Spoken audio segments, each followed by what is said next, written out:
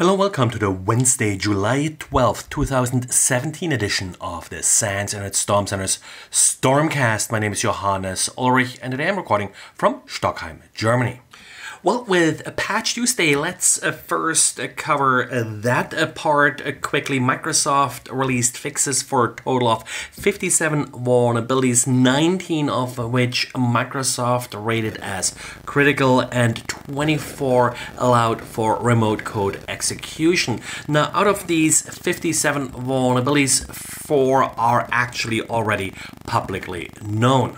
The publicly known ones are actually not the ones that I would consider the most critical in this release. The first one and the only publicly known vulnerability that Microsoft considers critical is a remote code execution vulnerability in HoloLens. That's Microsoft's VR gear, not very commonly used, so I don't really see it as that super important. The next two public known vulnerabilities are spoofing vulnerabilities in Internet Explorer and Microsoft Edge. Now, these vulnerabilities can be used to impersonate another website. So again, nothing that's super critical. Microsoft only rates them as important and moderate. The fourth one is a denial of service vulnerability in Windows Explorer. While annoying, I don't think it takes much of an exploit to crash any modern browser. Now, the one that really confused me the most was CVE 2017-8589. This is a remote code execution vulnerability in Windows Search. Now, we had a patch for Windows Search last month, and that was a vulnerability that was actually being already exploited. So, was a little bit confused to see this again here. Looks, according to the CVE, like a different vulnerability, and Microsoft states that this vulnerability has not yet been exploited, but this would probably be the one that I would fix first because it is somewhat remote exploitable if you do allow outbound SMB connections. Interesting also is CVE 2017-8588. This is a remote code execution vulnerability in WordPad. Yes, WordPad, not Microsoft Word. And it can be exploited like many of these vulnerabilities by opening a malicious document in WordPad. Of course, sometimes users do open suspicious documents in tools like WordPad because they feel it's safer than Word, probably true to some extent. But in this particular case, actually, WordPad would be the wrong choice.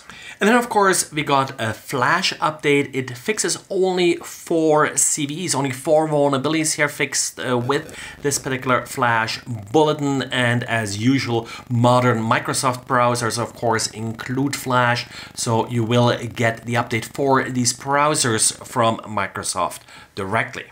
And we got an interesting story by Justin Williams, who was the victim of a phone hijacking attack. Now, you've probably heard about this, that SMS messages aren't supposed to be secure for two-factor authentication. And the reason is exactly the attack that Justin experienced here. The problem isn't technical in the sense that it doesn't affect any networking protocols. It's social engineering. In his case, he noticed that all of a sudden his phone stopped working, and when he called the phone company, what he found out was that some individual was calling them all day until they found a representative who was willing to switch the phone number over to a new phone without asking for a security code that was set up for this account. Now, the end effect was that Justin actually lost some money from his bank account and his PayPal account. The attacker did take advantage of owning the phone number in order to receive two-factor authentication tokens. So, lesson learned, if you really care about an account, SMS isn't strong enough, in particular online banking and the like. You probably want to use at least a soft token, maybe even a hard token. Also, if your phone all of a sudden stops working, get in contact with the phone company as soon as possible.